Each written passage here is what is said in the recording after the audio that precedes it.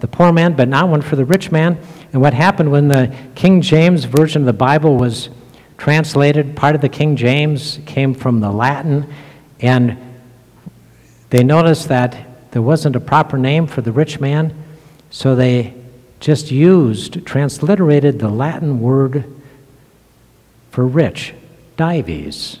So this became the story of Dives and Lazarus.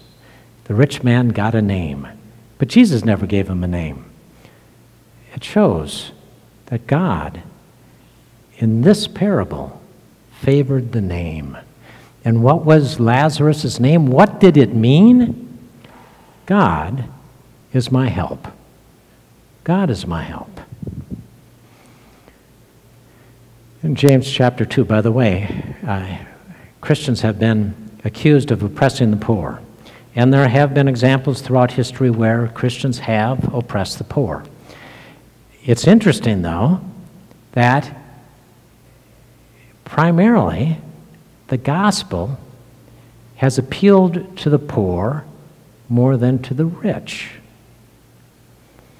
There's a great passage in James chapter 2. James is scolding his congregation because there's some wealthy people that come to his congregation and people show them favoritism.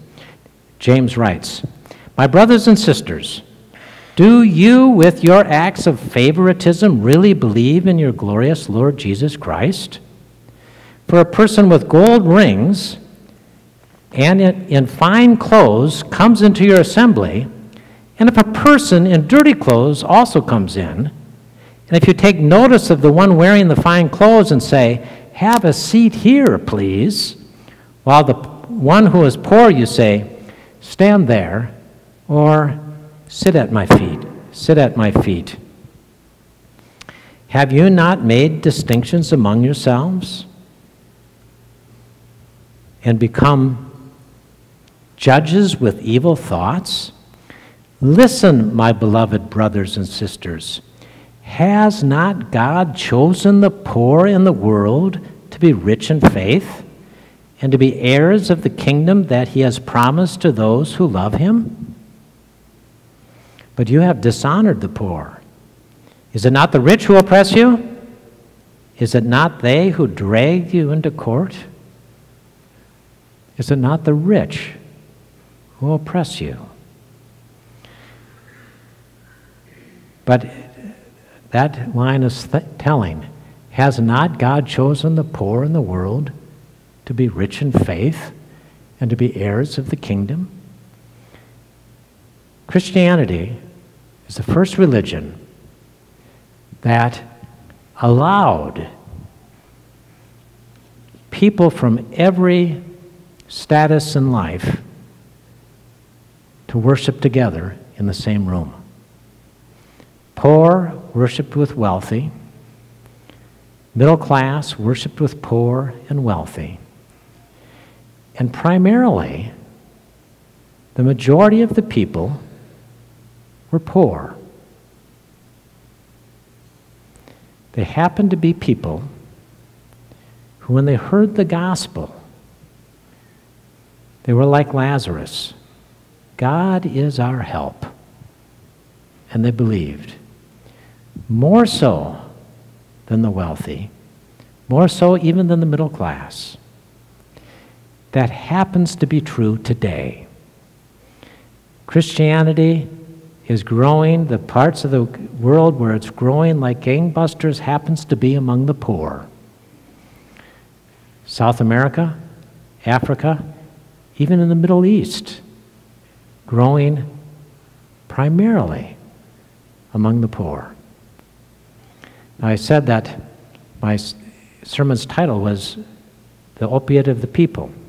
Karl Marx thought that the church was oppressing people. It was giving comfort to the poor, comfort in this world to the poor, so it made them less willing to work and make a better life for themselves. So he was against religion and try to not have religion in his philosophical and economic plan, communism. We cannot deny the fact that the poor have been oppressed by Christians. Now, have they been oppressed by Muslims and Hindus and other groups? Yes. But we cannot deny that that has happened, especially racial oppression, but economic oppression also. But is Marx right? Do the poor become overly comforted by the gospel and then not try to achieve a better status of life?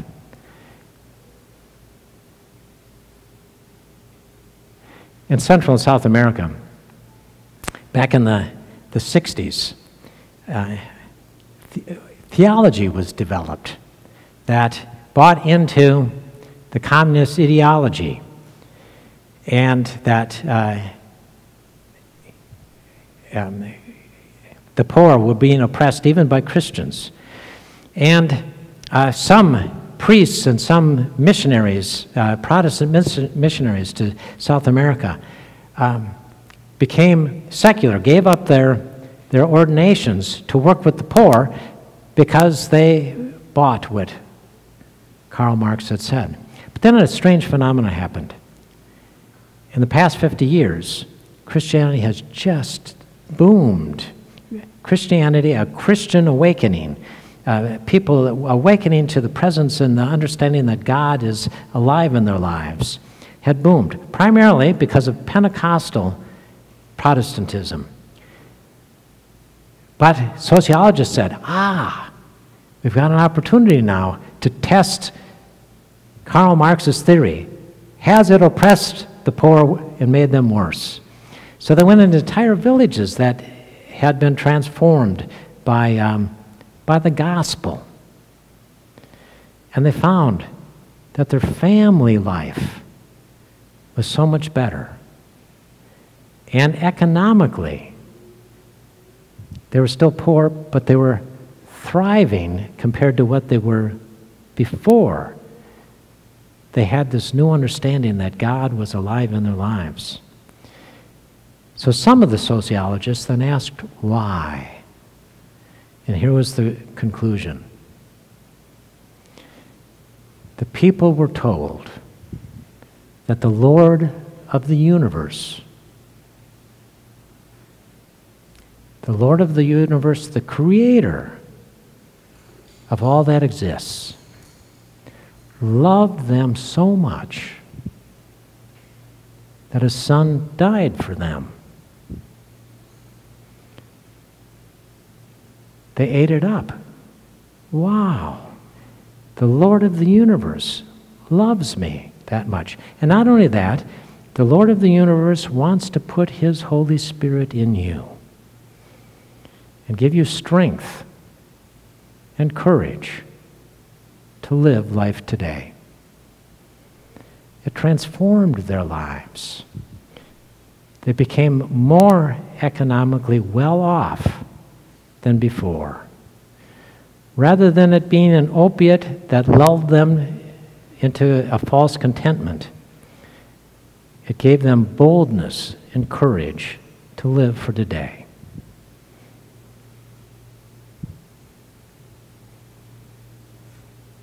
Martin Luther King Jr.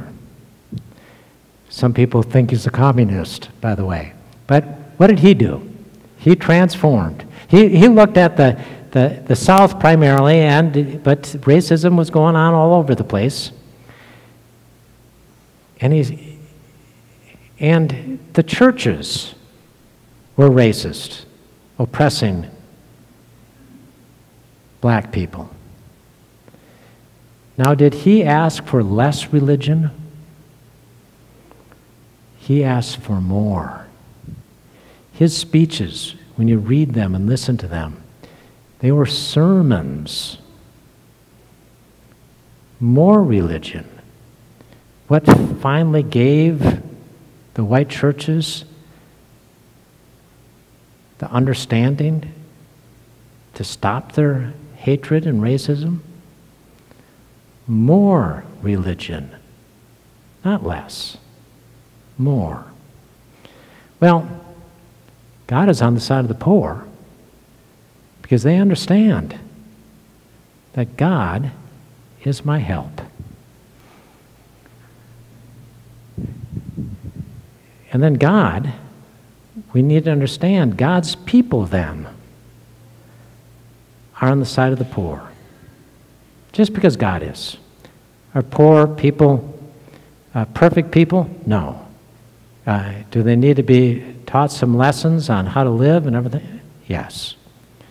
But to the ones that God loves because they are more easily respond to the good news of the gospel.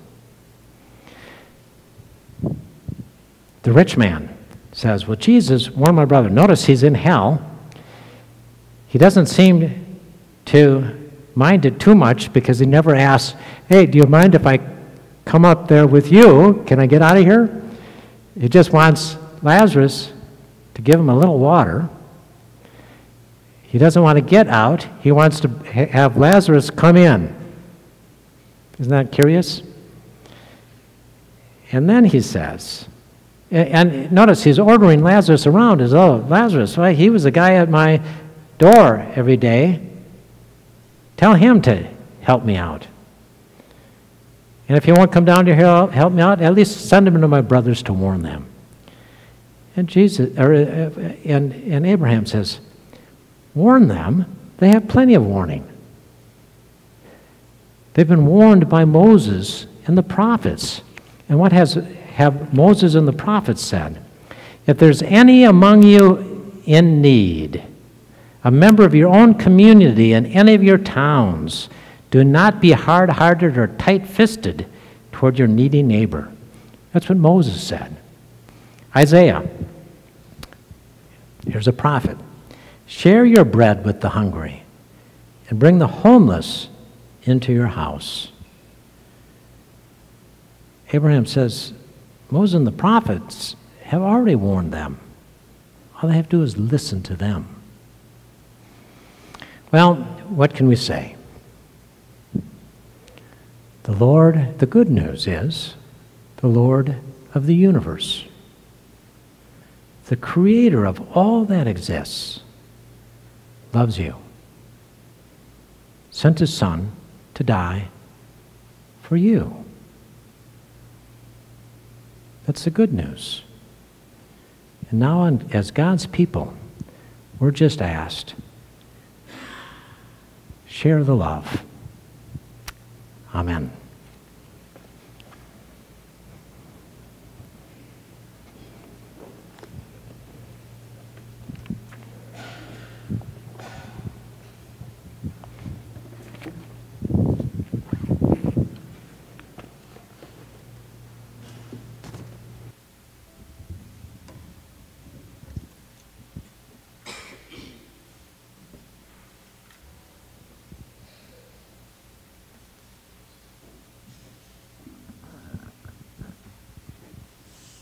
Please rise and sing as we share our tithes and offerings.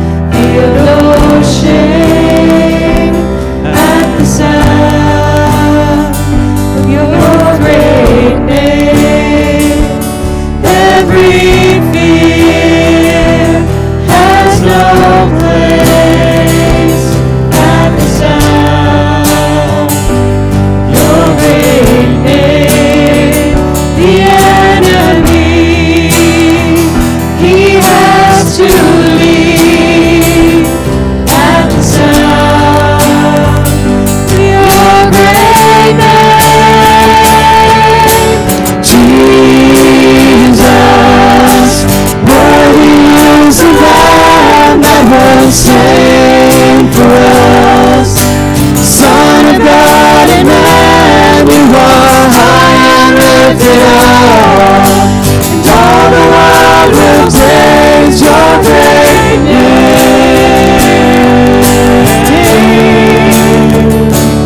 All who weep, find their strength at the sound of your great name. Hungry souls receive grace at the sound of your great name. Father, find their rest at the sound of your great name. The sick are healed, the dead are raised at the sound of your great name. Jesus, worthy is the Lamb that was slain for us. Son of God and man, you are high and lifted up, and all the world will praise your great name. Your great name.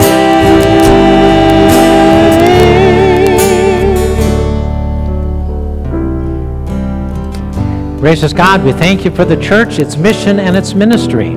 Help us to be examples of faith in action and to pursue justice in all we say and do. Lord, in your mercy. Ruler of the nations, we pray for peace in places of conflict and war.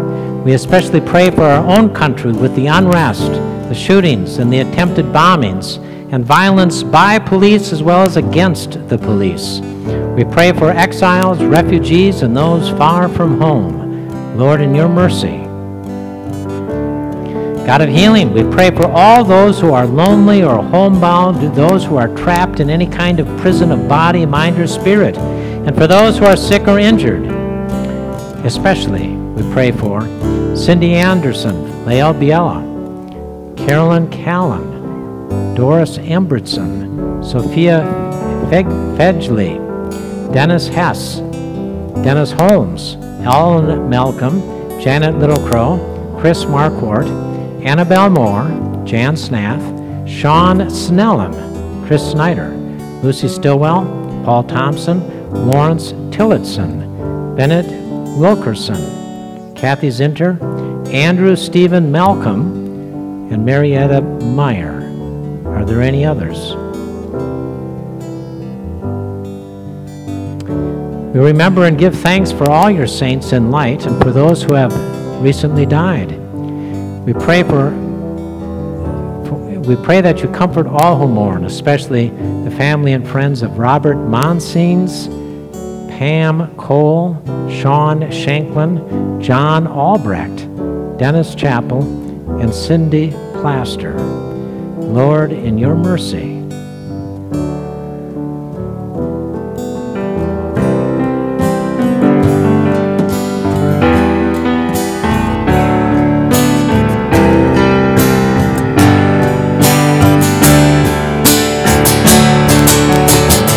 Redeemer, my healer, Lord Almighty, Defender, my Savior, you are my King.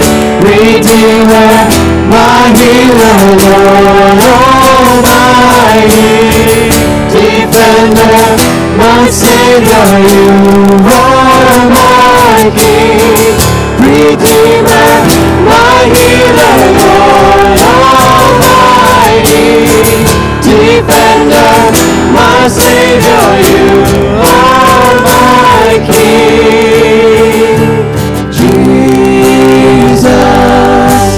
worthy is the Lamb that was slain for us.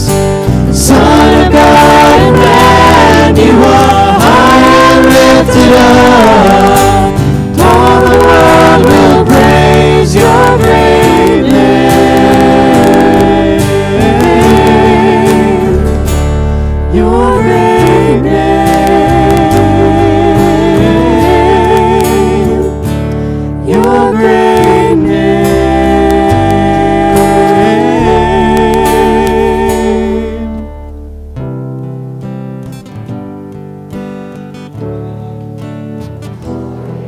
lift up your hearts.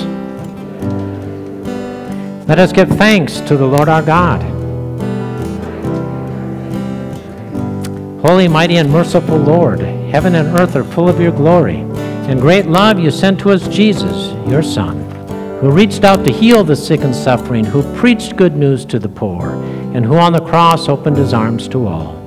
In the night in which he was betrayed, our Lord Jesus took bread, gave thanks, broke it, and gave it to his disciples, saying, "Take and eat. This is my body given for you. Do this for the remembrance of me." Again, after supper, he took the cup, gave thanks, gave it for all to drink, saying, "This cup is the new covenant in my blood, shed for you and for all people for the forgiveness of sin. Do this for the remembrance of me." Remembering, therefore, his death, resurrection, and ascension, we await his coming in glory. Pour out upon us the spirit of your love, O Lord, and unite the wills of all who share this heavenly food, the body and blood of Jesus Christ our Lord, who taught us to pray. Our Father in heaven, hallowed be your name. Your kingdom come, your will be done, on earth as in heaven. Give us today our daily bread. Forgive us our sins as we forgive those who sin against us. Save us from the time of trial, and deliver us from evil. For the kingdom, the power, and the glory are yours, now and forever. Amen. All is ready. Our Lord invites us. Please come. You may be seated.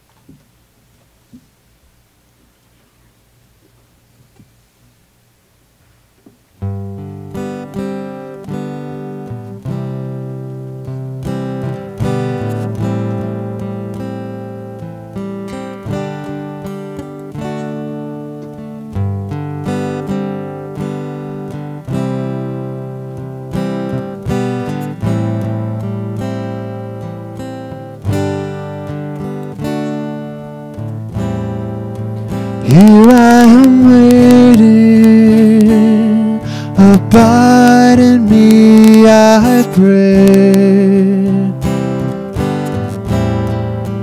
Here I am longing for you.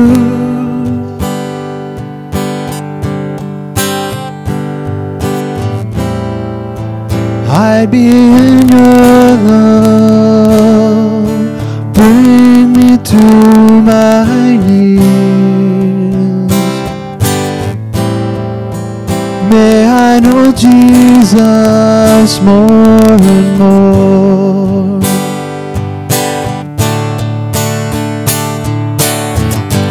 Come live in me all my life. Take over. Come breathe in me, and I will rise on eagle's wings.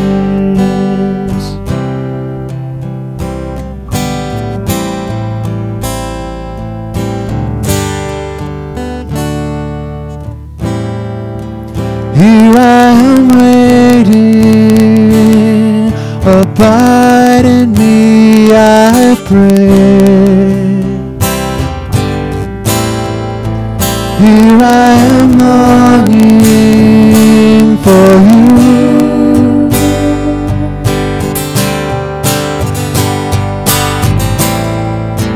Hide me in your love, bring me to my knees.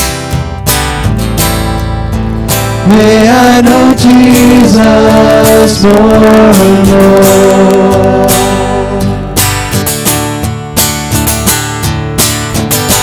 Come live in me all my life. Take over. Come breathe in me, and I will rise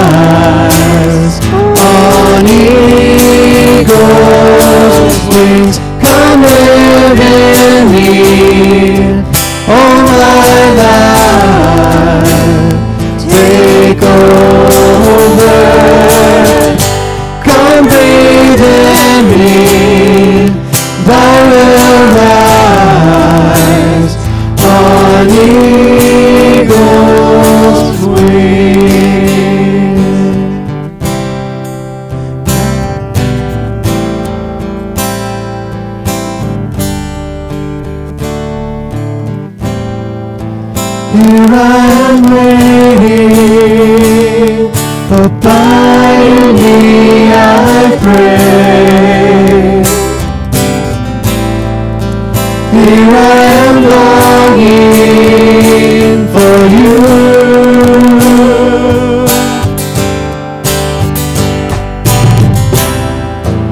I'm in your love, bring me to my knees. May I know Jesus more and more.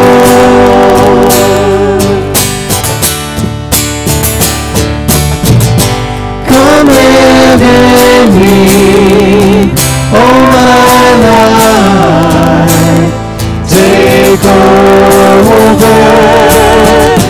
Come breathe in me, thou will rise on eagle's wings. Come live in me, oh my life, take over. Come breathe in me, thou will rise on eagle's wings. Thou will rise on eagle's wings. Thou will rise on eagle's wings.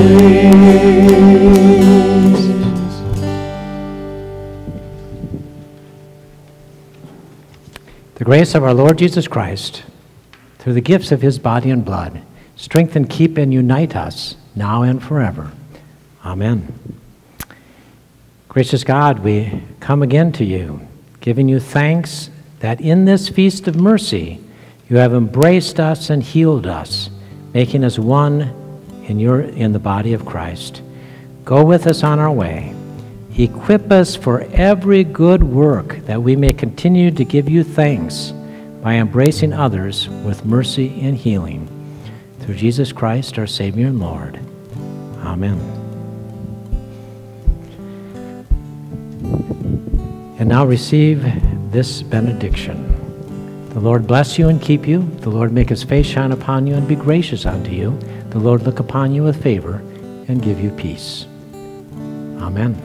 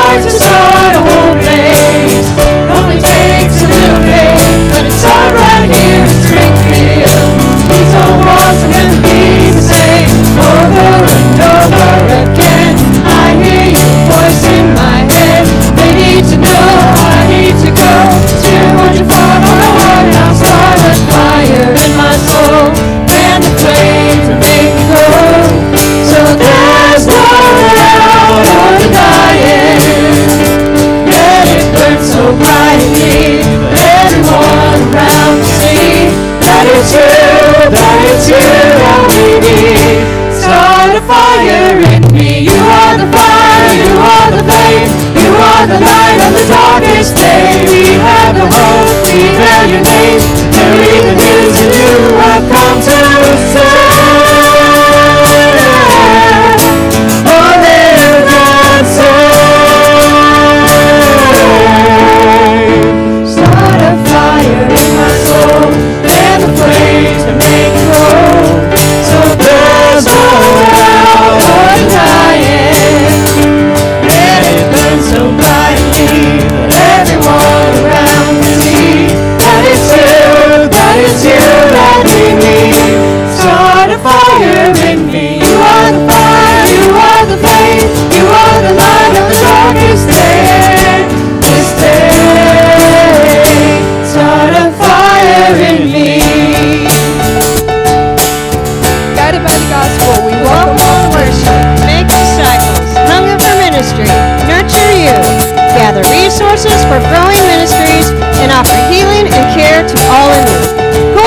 Serve the